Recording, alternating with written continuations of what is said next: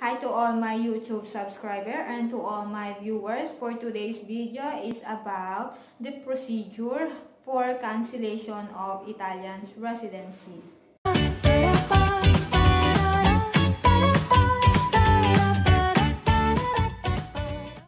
I went there 14th of January because our flight is 27th of January. I requested my cancellation as early as possible, so if ever there is a problem, we can fix that because we have enough time.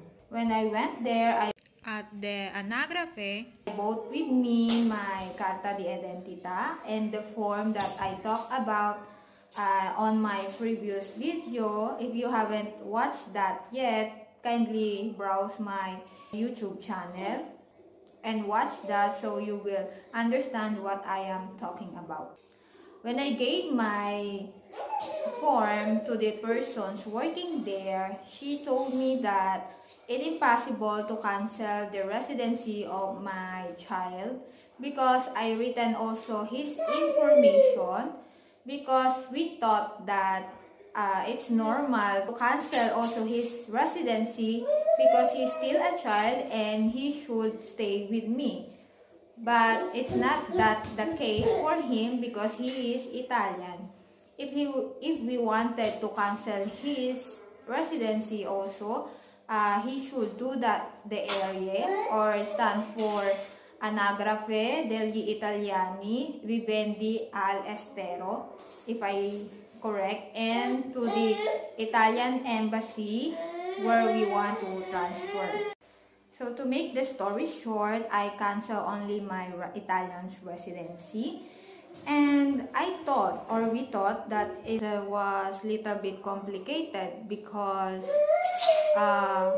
we were planning to stay in the Philippines for only 5 months. But that's not the case. She just typed my information on her computer, and after that she gave me a certificate. So this is the certificate, and that's it.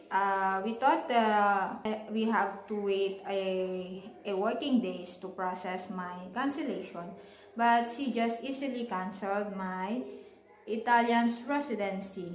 She did not even ask, or she did not even bother to ask me when I leave Italy.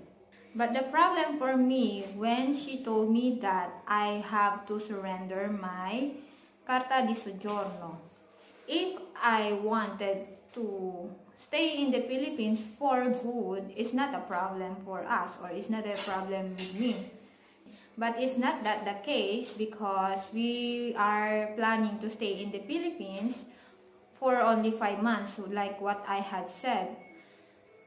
So to make the problem clear, my husband asked someone working at the questura if I have to surrender my carta di soggiorno. And he told to my husband that it's not necessarily to surrender my carta di soggiorno if we were planning to stay in the Philippines or outside Italy for a short period of time.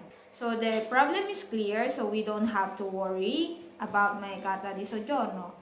But I hope what he told us is true, because if we do a mistake for today's procedure, we may have a problem in the future. What is this for? What I am doing? Why I am canceling, or why I canceled my Italian residency?